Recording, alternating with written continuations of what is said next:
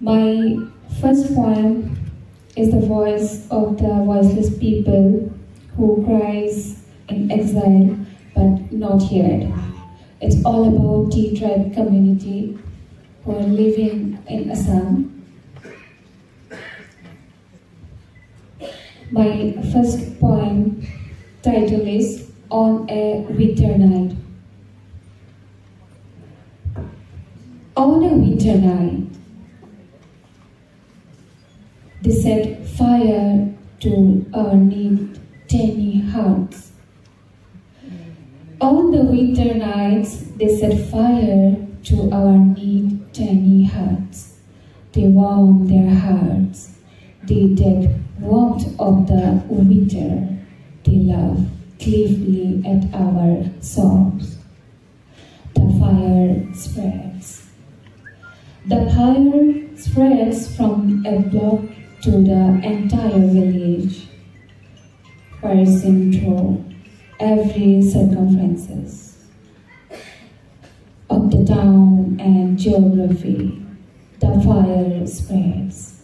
The fire spreads into the simple, timid hearts, to the faces and eyes as calm as the sleeping children, to the sunflowers of wet longings of blood.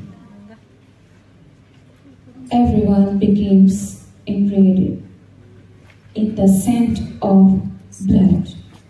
Each day becomes vibrant with revenge and protest. The addicted nights sit in anger. How many times? How many times? How many nights? How many days I have seen some faces hidden under masks, the unknown faces of a familiar face. I don't understand. I don't understand even though I understand the secret discussion of the green rooms. On the warlike preparedness, the green rooms makes the kings as a subject. The displeased becomes heartthrob. The heartthrob becomes a siege of heart, driven by greed and lust. An invisible force controls everyone. An invisible force controls everyone with signals like puppets. From where does it arrive?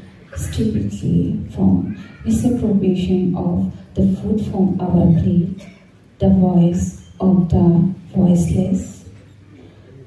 Under the tent of the strikers, standing announcement flutters, bargaining continues of our painstaking breath and dreams.